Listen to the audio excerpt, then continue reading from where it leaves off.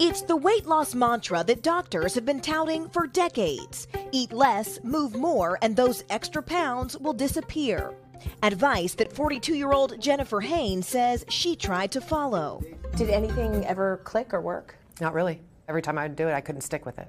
How did the weight gain affect you physically? Physically, I was very tired. I was very depressed. A brand new report by a group of obesity doctors and scientists finds that telling people to eat less could actually be causing more harm than good, and that restricting calories not only causes people to be more hungry, but also slows down metabolism. The body fights back against calorie restriction. Harvard pediatrician and endocrinologist Dr. David Ludwig is the report's lead author. He and his colleagues are suggesting a whole new approach called the carbohydrate insulin model. The idea is simple. If overeating isn't fueling obesity, stop counting calories and just cut carbohydrates to control your insulin levels. Too much insulin, fat cells get programmed to hoard calories so that there aren't too many calories in the bloodstream, there are too few. And that's why we get hungry. Now, more research is finding that low-carb diets are not only effective, they're sustainable.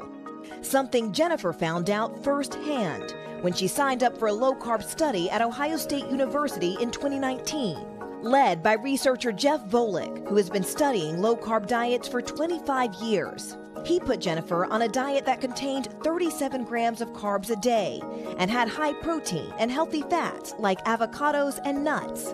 After just 6 weeks, Jennifer lost 20 pounds. So this is just 6 weeks later and all this white fat has been reduced from what we see. Yes, and this is the type of fat you really want to target. And kept going.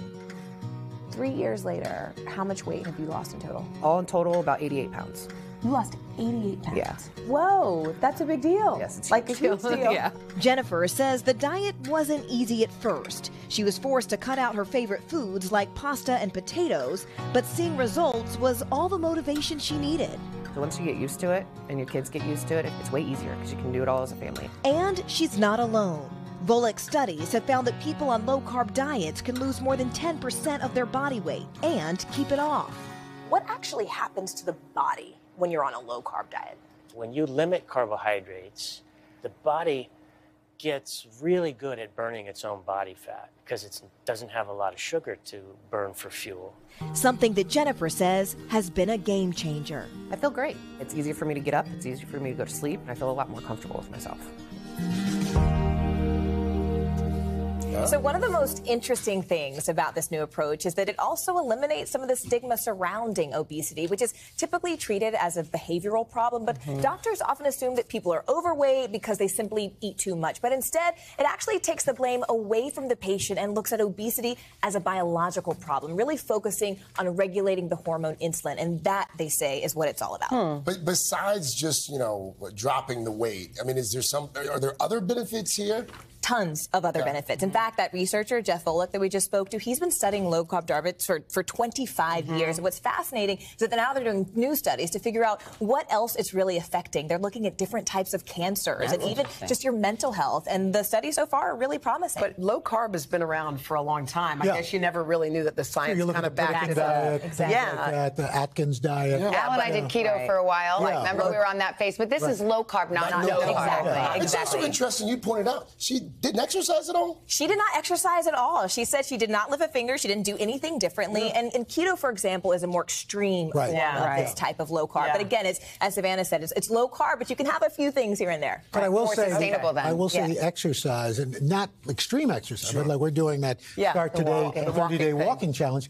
That improves, I think, your mental health combined with a low carb diet. And I mean, I've lost about 45 pounds in the last several months, and but again, but only doing I do about 100 grams of carbs a day, and then you walk, and I walk. Watch it. But you don't just walk. I've seen your workout. You do weights. You do. I mean, like you do real exercise. Well, look, I'm the oldest person here. I'm trying to last a little while. You're the most energetic. You got more juice than anybody. You will outlive all of us. Yes, thank you. Thank you, guys. That was eye-opening. Hey, thanks for watching our YouTube channel. Find your favorite recipes, celebrity interviews, uplifting stories, shop our favorite deals, and so much more with the Today app. Download it now.